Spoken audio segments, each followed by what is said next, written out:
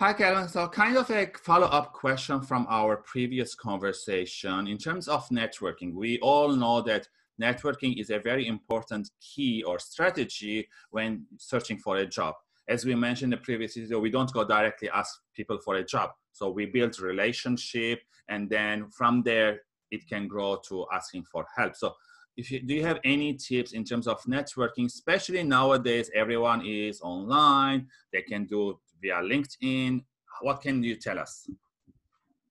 I think that when it comes to networking, LinkedIn is a very good tool. Yes. If you're building connections and you're not just worried about yourself. Let's say someone posts something and you give them a nice comment or you support their content. You're starting to build relationships that way. Because obviously if someone's putting out content, they want it to be loved, liked by others. So that's critically important. So I do think LinkedIn is an important place if done correctly to make connections, build that awareness, likability, and trust that we've been talking about, and building those friends before you need anything. But if you need a job, right? You don't just network with the people who you think are in a position to give you a job. You network with like-minded individuals and think about mutual benefit, not just what you could get out of the relationship. Yes. So that key thing that is so important is that, let's say you want to get a job at a particular company. Make some friends at the company. You don't have to tell them the reason why I'm making friends with you today is because I need a job tomorrow or I need a job yesterday because, you know, things are getting rough. It's a pandemic. So, I mean, we just need to be cool about it. And that's what Cool Cal marketing is all about.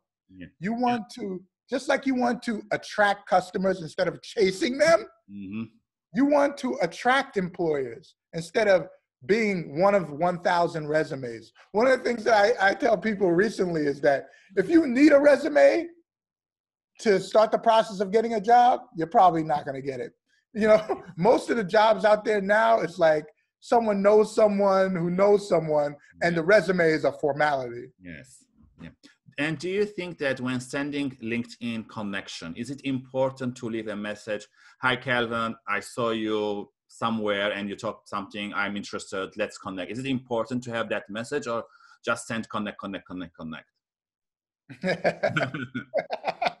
Well, nobody wants to feel like they're one of many, right? People want to feel special and people want to be acknowledged and complimented. So if you can compliment the person on something that you like about them or something you like about what they posted, that's going to help you instead of just lazily just being a robot. If you're a human being, people will like you. If you're yourself, some people will like you and some people won't like you. At the end of the day, don't be a robot. Be a human being, make that human connection, and you will find the right people. Not everybody is going to like you, but that's okay.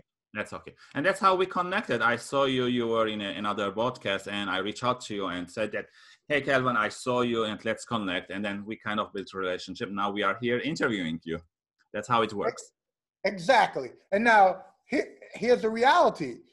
We connected on LinkedIn. Yes.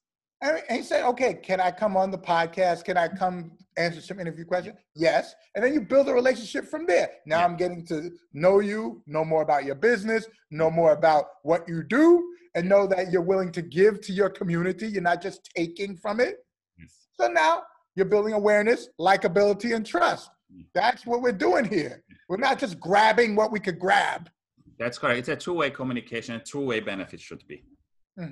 Thank you for that, Kelvin. And again, for the audience watching or listening, if you have any other tips in terms of networking, please leave comments below and tune in next time for another great question with Kelvin.